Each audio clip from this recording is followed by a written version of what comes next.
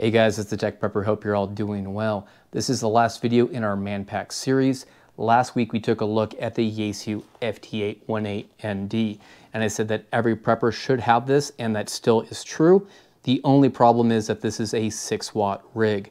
So in those scenarios where we need more power, we need to upgrade to something like the Yaesu FT-857D. Now this is discontinued, but stick around because I'm going to explain how you can still get this radio on the secondary market and everything it can do, and hopefully you'll be as impressed as I am with this radio's capabilities. All right, so let's go ahead and talk about what the Yaesu FT-857D is all about. And by and large, it has all of the same capabilities of the radio we covered last week, which was the 818. So definitely take a look at that video because I'm not going to go too deeply into all of the topics. The big difference between those two radios is size and weight, but more than anything, it's power. This rig will do 100 watts on HF, 50 watts on VHF, and 20 on UHF. So this radio will punch through even if conditions and operating environment are against you. So that's the big reason. Now, I think there's a place for both of these rigs in terms of your communications platforms or systems, mostly because it's going to be mission dependent on which one you take with you. So I do a lot of activities in the backcountry, and typically I prefer to take the 818 because this thing takes a ton of room in my pack. So I see the 818 as being more man-portable, although as you'll see in some demos, this is also man-portable. It just takes up more space in my ruck and competes with my support gear. Like I said, it's all band, all mode, just like the 818, so we can do UHF, VHF, and HF. So very capable rig. It's what we call a shack in the box. It basically is like having multiple radios in one. Now, it also has a data port and cat control, so I can make this operate on digital data modes. I'm using the DigiRig Mobile, and that has been my standard throughout this entire Manpack series. Now, one issue that I'm seeing with the DigiRig Mobile, and specifically this radio and possibly the frame, is that there are issues when I have the DigiRig this close to the frame. I'm still trying to track down what the issue is, but the solution I found is if I take it off of the holster and just let it sit off by a couple of inches, I'm fine. All right, so the other issue with this rig, outside of some digital issues I'm working through, are basically the fact that it's discontinued. I don't know why Yaesu has moved away from these all-band, all-mode rigs in this footprint and package. I don't believe that the Yaesu, I think it's the 991A, was a suitable replacement because it is twice the weight of this guy, and that's not something you want to take with you man-portable. The only other radio that's in this class is by ICOM, and it's the ICOM 706 Mark II, but that one has higher current consumption. So in my mind, this is the only radio that can do what it does in this footprint. So if you want one, unfortunately, you have to go either to eHam or eBay, and today in 2022, these things command a price used at about $1,000 price point. But bear in mind, this is absolutely the one radio, if you can handle the weight, that will do everything you need. So look at it as an investment. All right, so let's talk a little bit about the use case for this rig. Like I said, it's all band, all mode, and has the right amount of power. So that means we're able to communicate at the community level, your city, your county, your state, your region, like let's say the Southwest, the entire country, and even global. And I've done all of those things. In fact, in the next series, we're going to explore this radio, the 818, and to some extent the VHF UHF only rigs like the 8900 to basically solve all of those different types of diverse communication needs in a series that I'm going to call No Random Contacts. Like, I don't care about making contacts with some random dude in Japan, nothing against the Japanese, but this channel is focused on targeted contacts with known quantities, so stick around for that series. I'm not sure if I mentioned it, but this morning I attempted to record a field video showcasing the power of this platform, and unfortunately the audio crapped out on me and all the video was unusable. So instead I'm going to take some videos I've recorded in the past, and I'm going to show you about 3 or 4 demos right now at about a minute each. There'll be timestamps, and I really just want to demonstrate some of the capabilities of this rig. So this first clip is a Summit on the Air activation.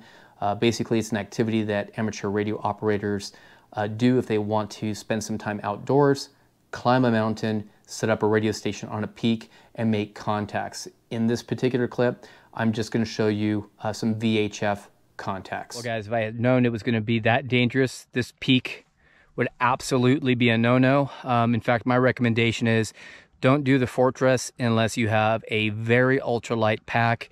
And if you decide to come up here, I think going with someone that knows how to rock climb would be my recommendation. We had to drop our packs a handful of times. We had to really find our footing.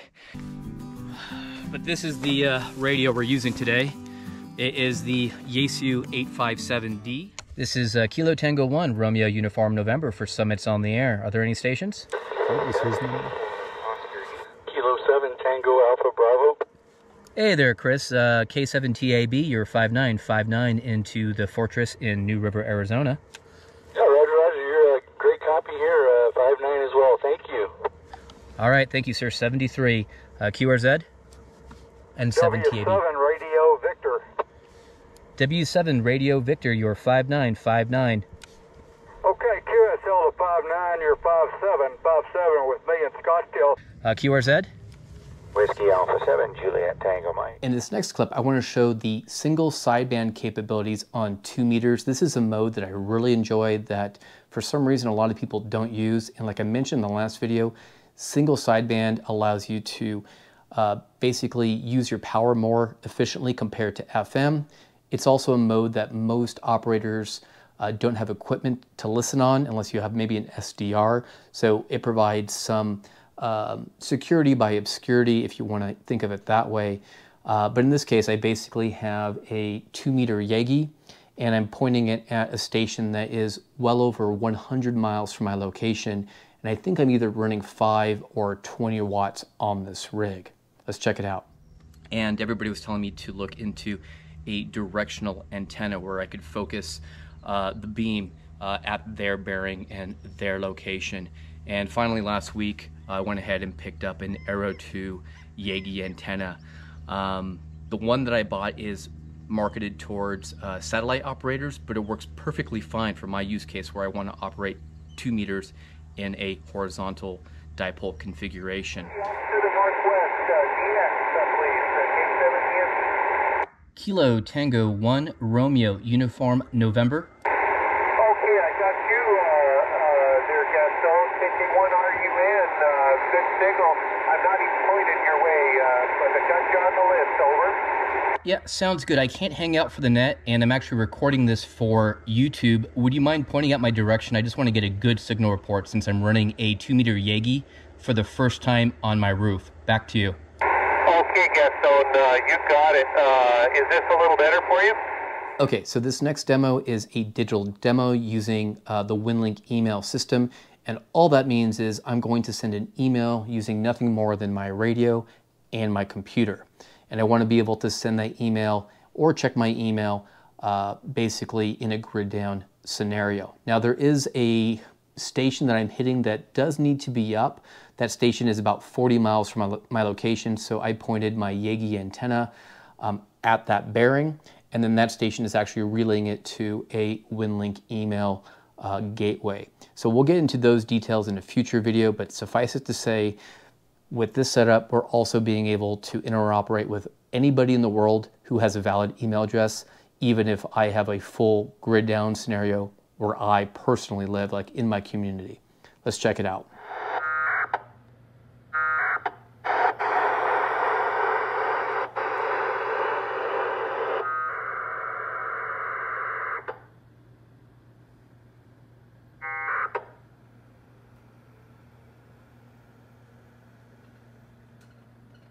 So we haven't really scratched the surface on everything we can do with this rig. I'm going to reserve that for the no random contacts mega series. It's going to be like an X-Files kind of season. We're going to do at least 24 episodes, and I'm going to walk you through how to do just about everything with this rig and probably the 818 as well.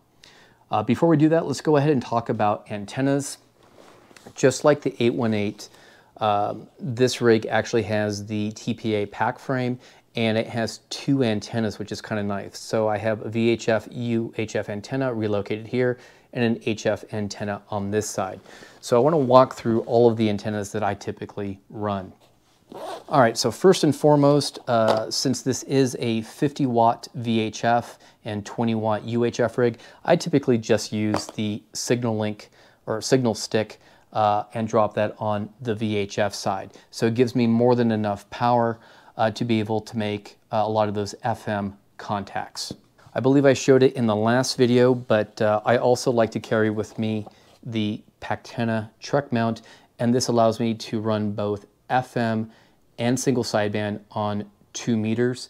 And just like before, I have two antennas that I always keep in my kit, and I have it in our kind of sidecar here, and that is two of the Comet B&C 24 antennas.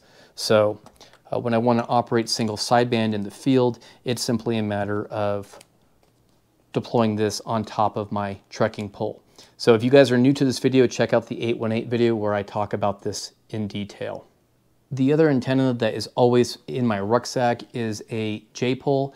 This is good for 2 meter and 440 FM, and you can throw it up into a tree with a little bit of paracord, and this will absolutely get you out when the whip antenna won't.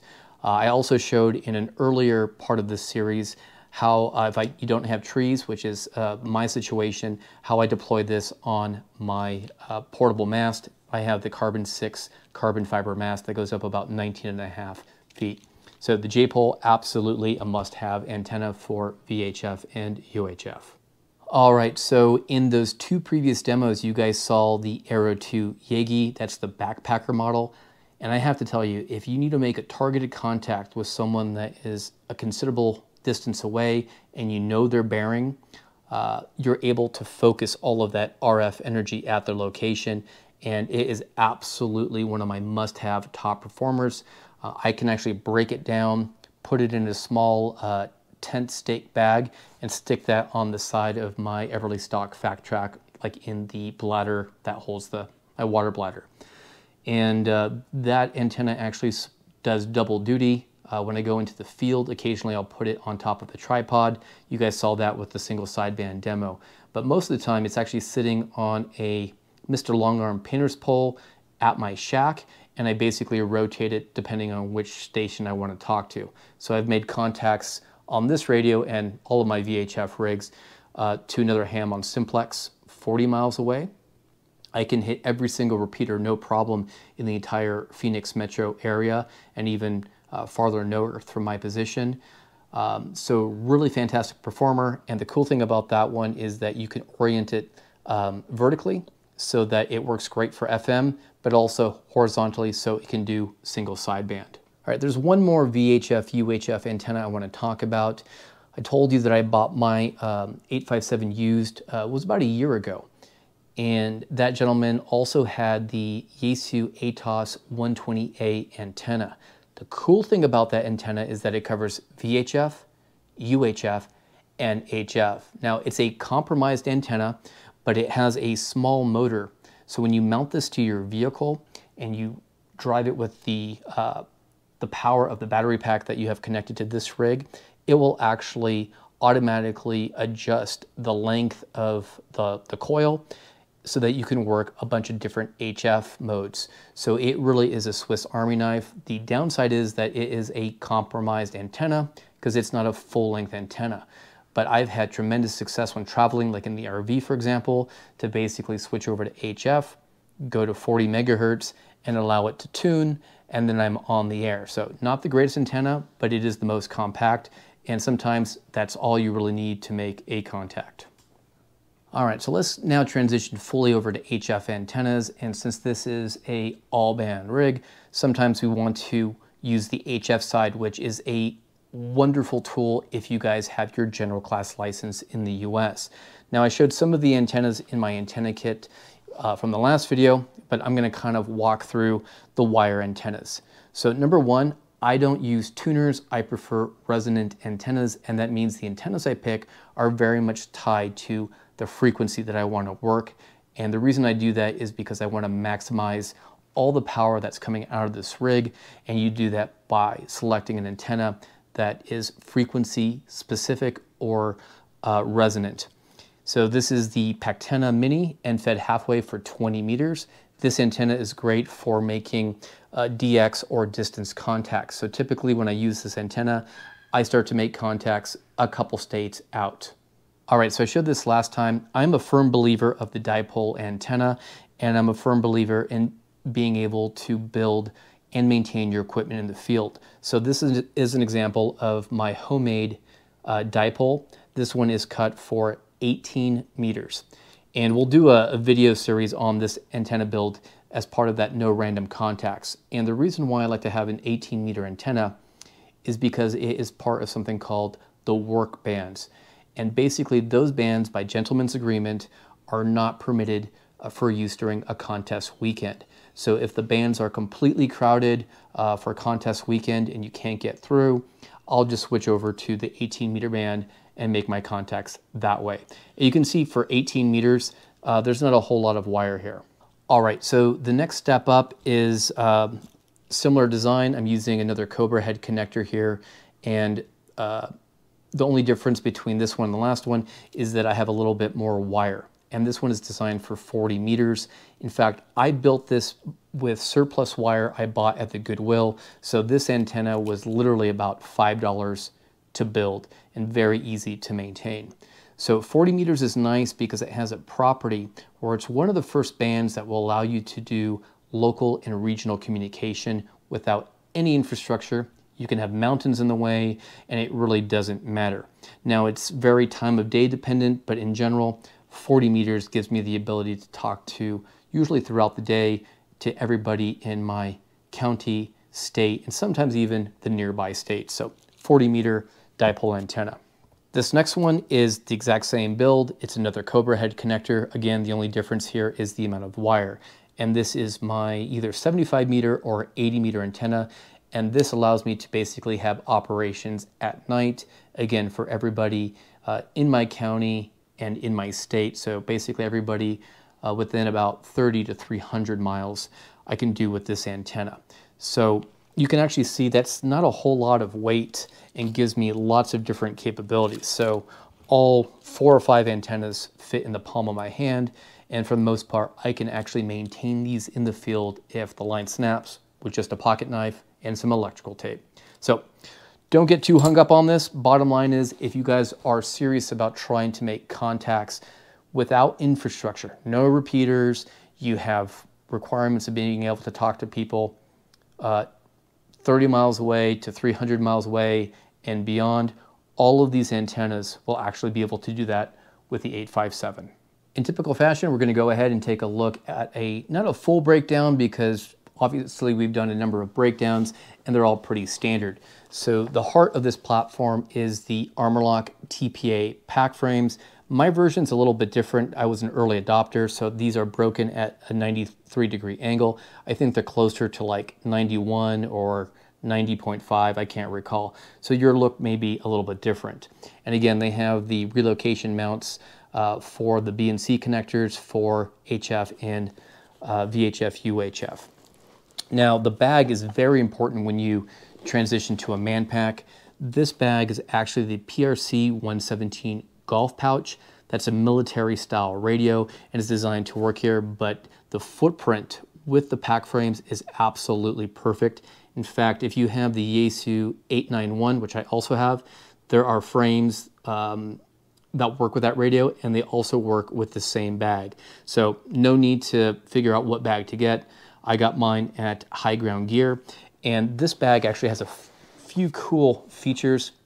One thing I don't like is it doesn't have a top flap. It has this strap that goes over the top, but I haven't had an issue with it, especially the way that I operate. Now, everybody's always asking me about heat in all of these bags, and I want to say it one last time. I am a man-portable operator. I want to hit targeted communication windows, so I don't operate more than 15 or 20 minutes. I operate in the shack where it's typically about 97 degrees Fahrenheit. It's not a problem there. I operate in the Tonto National Forest under shelter of my tarp shelter, and I'll experience temperatures up to 110 to maybe 13 degrees Fahrenheit. And again, I don't have a problem doing the 15 to 20 minutes. Now, if you're concerned about that, this radio has a zippered compartment at the bottom that one will allow you to run it vented, but also access all of the different components behind. So if you have to reconnect a cable, you don't have to fully pull this out of the bag. And as you can see on the backside too, there's a bunch of MOLLE, so this can be strapped to a plate carrier or just about any type of MOLLE or PALS compatible webbing. In terms of battery power, again, I never run full power on this guy. Yes, it's a 100-watt rig, but in practice, I really only need typically on the top end about 20 watts. So the battery that I have chosen for this, based on those current consumption requirements to operate 20 watts, is just the BioWino 6 amp hour battery. Now, if I'm in the vehicle and decide to go vehicle mounted with this, yeah, I will either use the starter battery, I'll disconnect, and I have like a 3-foot patch cable that allows me to plug into my distribution power block in the vehicle. I'll have to show you guys that video at some point. When I travel in the RV, I don't have a full connection to the starter battery, so I typically bring like a 12 amp hour battery, which is about twice the size of this, and that gives me the ability to run a bit more power than those 20 watts. But again, in general, short combo windows, and I run minimum power, and that's just a general best practice for this type of operation. So I don't want to hear, I can't run this without with this battery and 100 watts. So that's kind of the tour on why this rig and this Manpack is part of my overall communications plan and set of tools at my disposal, is the ability to basically talk to everybody from within my community to the globe and everywhere in between. So we're going to start this No Random Contacts mini-series. Actually, it's not a mini-series, it's a full-fledged series of about 24 episodes. And I'm going to talk about every type of contact. We're going to do scenario-based, focused episodes. So scenario could be, I want to talk to Charlie that is 41 miles from my location, and I don't want infrastructure. How do I do that? Or my family is located in the next state. I need to have communication with them if there is a natural disaster. How do I do that? So I'll show you that in that larger series. Now, as part of the exercise, we're going to be looking at a number of antennas because the antennas are very critical on which one you pick. So we're going to get into some military field manuals that actually have chronicled which antennas you should use for those type of operations. But at some point in that process, we're going to talk about the Chameleon lightweight end-fed sloper. And the reason why I accepted this antenna from Chameleon is because this has one property that allows us to be able to have a multi-band capable antenna. So I plan to use this to be able to talk across multiple bands without a tuner with this rig. So we'll get into that in that next big series that's coming. With that said, I want to thank all the new subscribers. Sorry for mangling the field video today. Hopefully you guys don't mind me being in my home office here. I'm going to try to have all of the new videos be 100% field videos so that we can actually see what this looks like if you're displaced and have to operate away from the house. So with that said, guys, I'm the Tech Prepper. Be strong, be safe, and be prepared.